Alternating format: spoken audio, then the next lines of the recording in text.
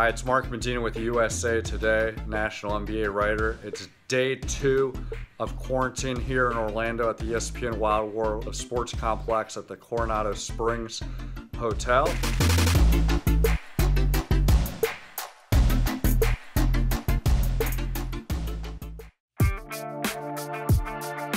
And got some good news. I took my first coronavirus test last night, came out negative.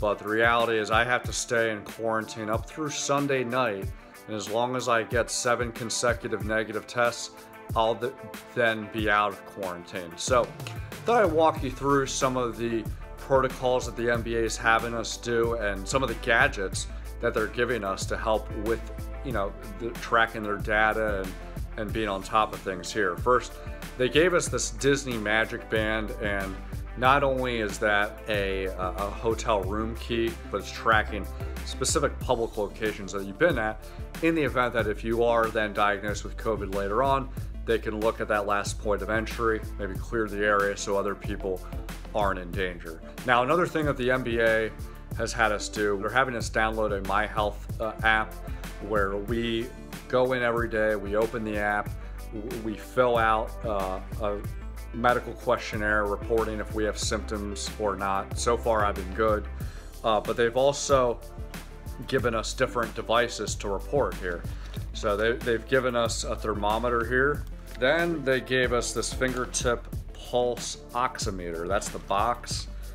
I open the device. Right here, it'll take some sort of reading. I'm not even gonna pretend to be a medical health expert. I don't know what this is doing. I guess it's taking the pulse. I just put the number into the health app. They analyze the results.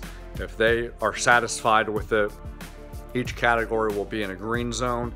So far I've been in a green zone, and then I get tested every day. It entailed 2 nasal swabs for each side of the nose. It wasn't deep.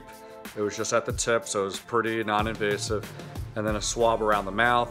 Procedure took about 10 seconds, and then they went on their way. So a lot of interesting things, and I'll be sure to share more of what's NBA bubble life in Orlando has been like in days to come.